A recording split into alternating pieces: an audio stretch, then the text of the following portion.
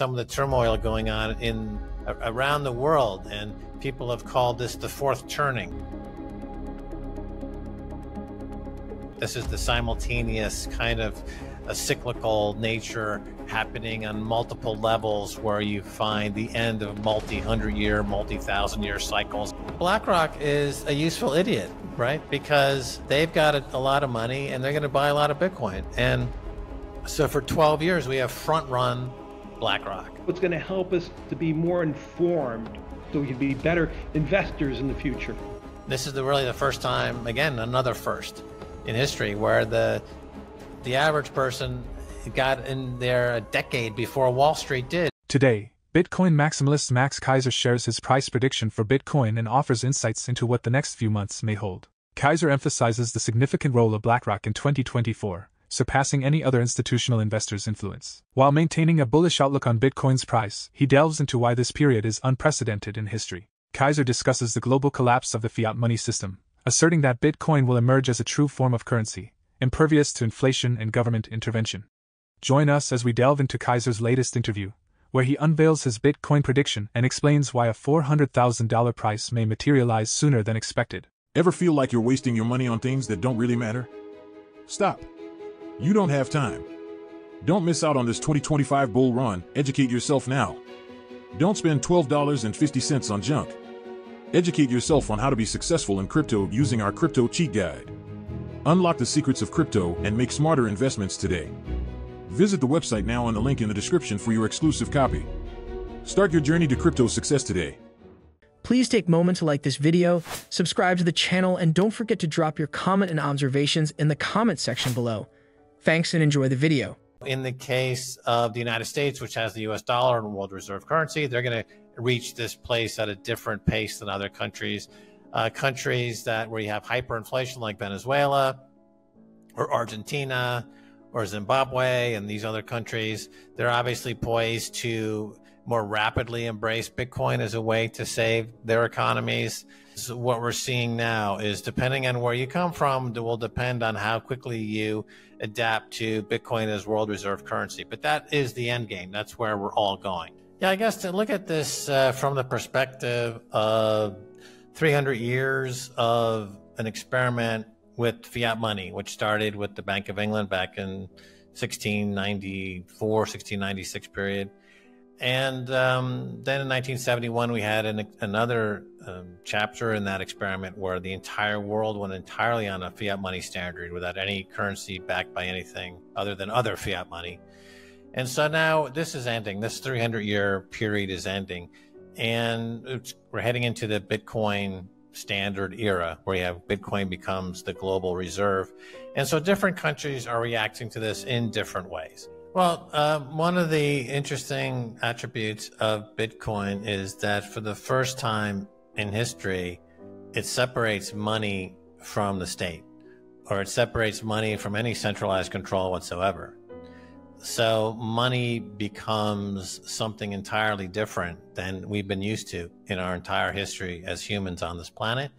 Most of the time, we have two problems with money. One is concentration of power or concentration of wealth, because money throughout history has been pretty much what's called proof of stake. If I have a lot of money, I have influence, and I can change laws to make it easier for me to get more money. It's corruption, and it's because of the nature of the money that we've had for millennia. And the same applies to gold, by the way.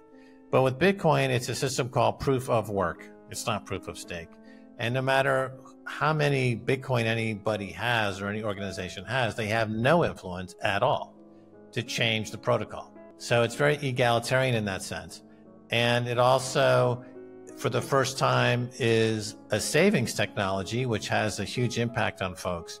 It's the first time in history that anybody on any budget can store their wealth, and it can be unconfiscatable, and the price of protecting that wealth is virtually zero.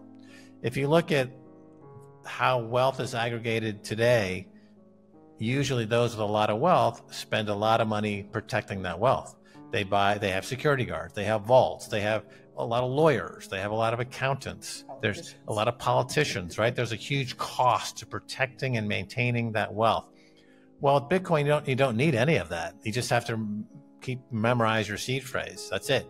And that's available to anybody. So the person who's, let's say, an artist who sells art, they make, let's say, 20% of the nominal per capita income in a country, or 50% of it, the capita income. But they're happy to do that because they just want to be artists. They don't want to be grinding it out as a lawyer, perhaps. But they can put their savings into Bitcoin, and it's inflation proof. So their purchasing power will always go up. The purchasing power will mathematically continue to go up forever. And they can be free to express who they are. And I think that's part of this Renaissance 2.0, is that it frees up self-expression in a way that we haven't seen since the Enlightenment, since the Renaissance. And that's totally enabled because of the savings technology, this unconfiscatable separation of money and state called Bitcoin. Whether this introduces another cycle, I think that, I'm sure it does, but I think that the nature of this cycle is quite interesting in a number of different ways. With unwavering enthusiasm for the crypto domain, Keiser confidently foresees imminent explosive growth, echoing the sentiment of BlackRock and other crypto giants. He assures that a long-awaited surge is on the horizon, particularly in anticipation of the significant 2024 Bitcoin halving event. Right, well, clearly CBDCs, central bank digital currencies, are on the other side of the fight toward individual sovereignty and freedom.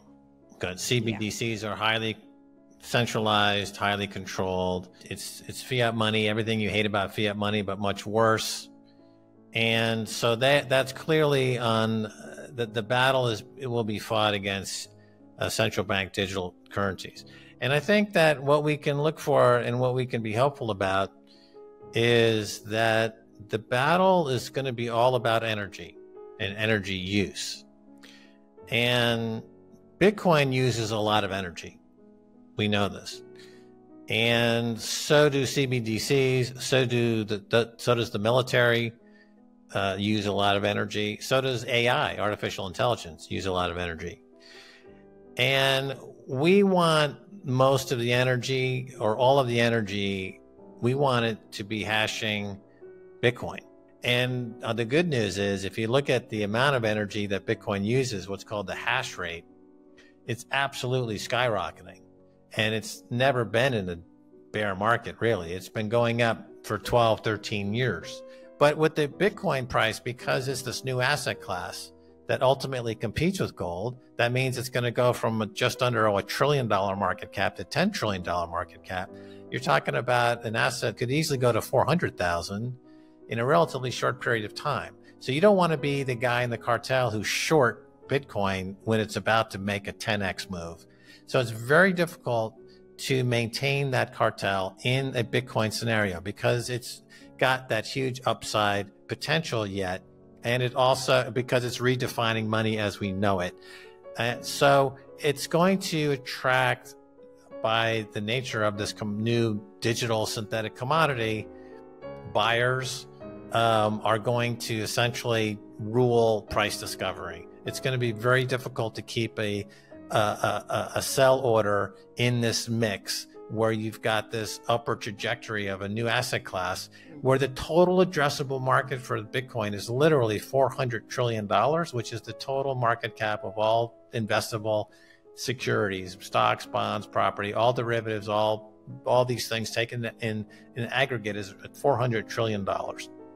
So, and that is potentially the total market addressable market for Bitcoin. It can demonetize. I think it's already demonetizing gold, just like gold demonetized silver. It'll demonetize the property market. It'll demonetize the bond market. The bond market's a $200 trillion market. Bitcoin's not even at a 1 trillion. That's a 200x right there. So to get back to the price suppression, of course, there will be a lot of price discovery games being played with a lot of derivatives. But ultimately, unlike gold, it'll have this natural upward bias. The second thing is that gold is very difficult, and nobody really wants to stand for delivery of gold. Yes. So when you're in the gold business, it's all paper settled.